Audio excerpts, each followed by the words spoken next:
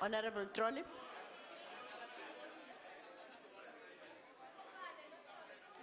No.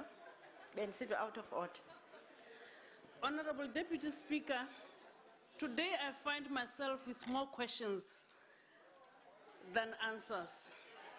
I truly believe that we must honestly confront the hard truth about the poor service delivery and corruptions within our municipalities if we want to ensure that all South Africans can enjoy their constitutional rights. Every year in his State of the Nation address, the President seems to present himself as someone who can take action against corruption. Ke holetse motsaneng wa dithutane mane Freistata.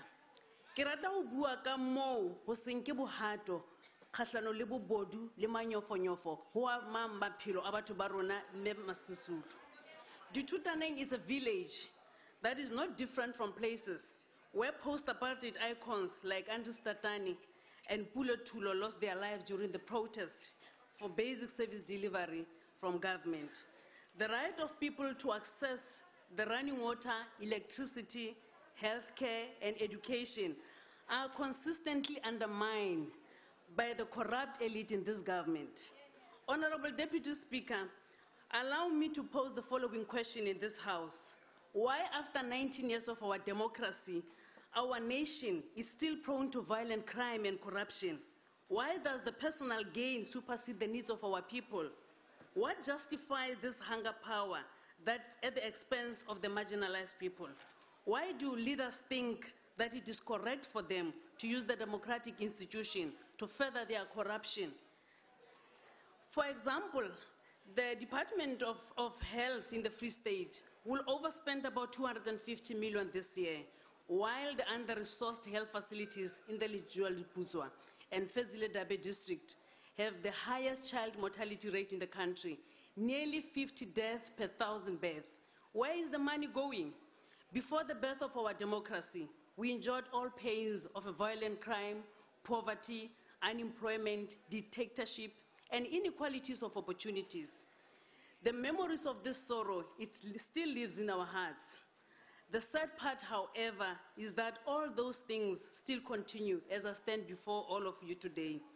In search for answers, I realize that the ANC has lost touch with the people who voted them into power. There is now an enemy that has taken root in my province, the Free State, over many years. Patronage networks in the provincial government and in municipalities that has led to the collapse of service delivery.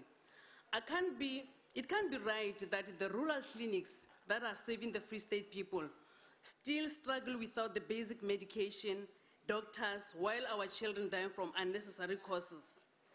If President Zuma is serious about fighting the corruption, he would work within his own party to remove corrupt leaders who have built these patronage networks over years to have reigned the provincial government. Why for so many years, President Zuma, you failed to use your political authority to remove these corrupt leaders, like my Premier Ace Magashule in his office? This is the Premier that has overseen the financial collapse of provincial government, department, and municipalities to the extent that the national treasury, they have to intervene. This Premier has played the political game with the measure of the Sasolburg and Parys municipality that has led to the violence and to the killing of people. From what I've seen, it is a politicized public service.